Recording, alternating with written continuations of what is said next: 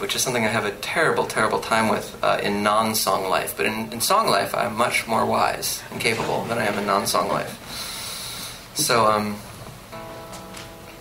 I'm grateful to spend this time with you, because you have seen me probably be the best human being I'll ever be outside of song life. I'm a real fucking freak. And here, the freak part gets to maybe be a little a welcoming thing for all of us. And I found a good place for this, and I really, really, really appreciate your indulgence and your cooperation, your participation, and your love.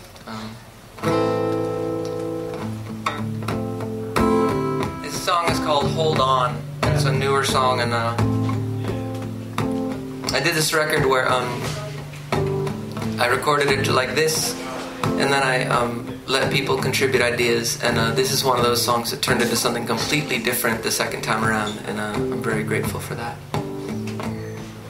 And I had this first line in my head jumping around for about 3 years before I finally finished the tune. Because when you have a line that you love, the last thing you want to do is just rush into something. It's terribly disappointing to the line. When you were young, you were dumb. You were so dumb, you didn't even know you were young. So hold on, hold on, hold on, hold on. And when you arrived, you were just fighting. Just 'cause something's loud doesn't make it exciting. So when you scream about sin, that's about karma,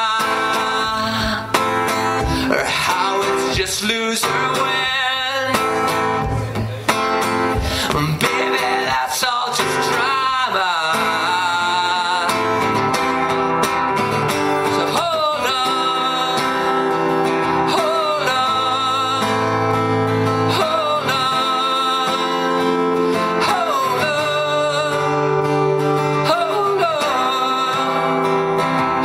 on, hold on, hold on.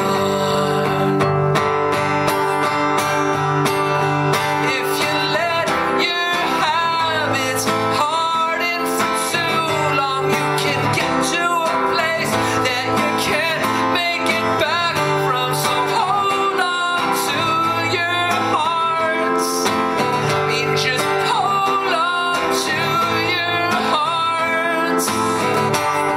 I'm not sure we get any choice but that one.